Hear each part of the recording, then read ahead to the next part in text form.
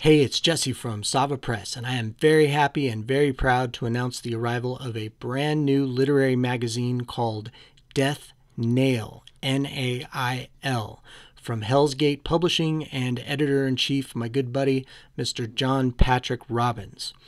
Now, Death Nail is a horror-themed literary magazine. It is now available on Amazon.com for a cover price of $10, which is very reasonable for a literary print mag. And the reason why I'm so happy about this is because it includes not one, but two of my short stories. Now, other than myself, there is some very dark poetry and some very dark fiction from authors like John himself, another good buddy, Scott, and Simmons, and some other writers, I believe Ashley Karlsson, Lenore Collins, and Lawrence Scharhag. So I'm in very good company here. This project has been several months in the making. Last summer, John told me about this and asked me if I would like to be included.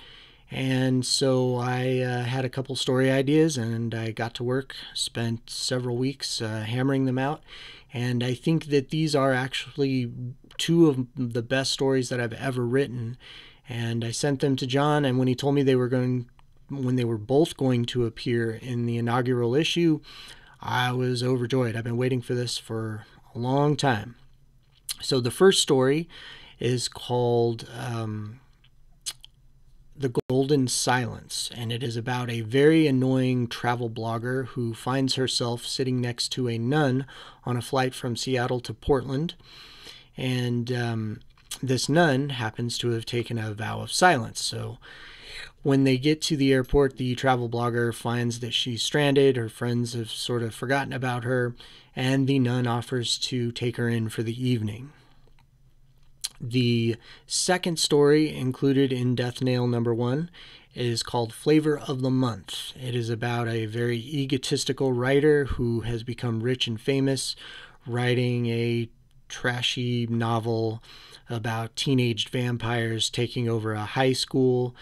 And now he's very full of himself. He's at a book signing, and it goes back to his hotel, and he gets a late night visit from someone who's, let's say, not very happy with the subject matter that he has chosen to become famous off of.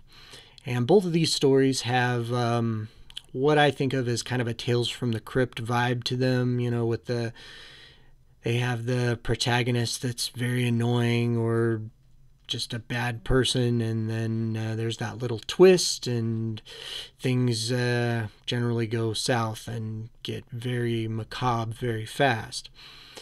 So like I said, I'm very proud of these stories. I really think that they're two of the best that I've ever written. I really wanted to impress John and make a good showing for him and for his magazine. So please check it out. The link will be in the description.